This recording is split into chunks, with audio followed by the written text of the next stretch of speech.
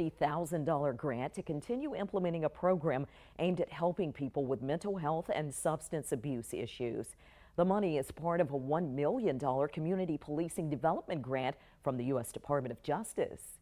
Amanda Denise joins us in the newsroom with how the grant will help.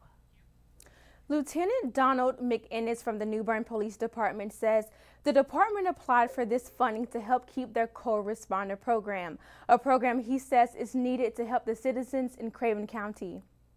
The New Bern Police Department is one of 5 agencies to receive funding from this grant. Since December 2021, we have had the co-responder program, and what it is, we have a behavioral health professional paired with a police officer, and they respond to different calls for service in which individual may be suffering a mental health crisis or substance abuse issues. When an officer determines a person is exhibiting these issues, they request a mental health expert to come out to the scene and address that person's needs right away.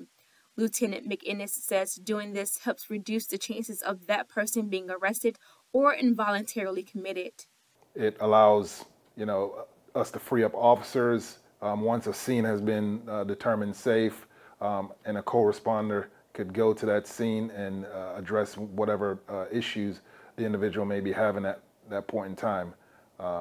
And this could be for a situation involving a death where someone has recently passed due to, maybe a violent cause.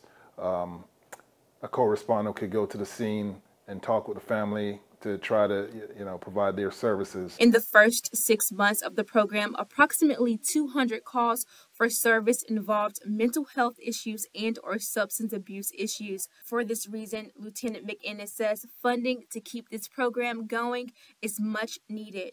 It's just a force multiplier for us because we have a alternative resource that we could use to divert individuals who are, suffering from mental health issues or substance abuse issues. So it provides another avenue so that individuals can be taken care of.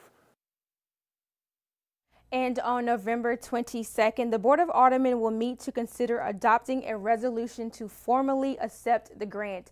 In the newsroom, I'm Amanda Denise with News Channel 12.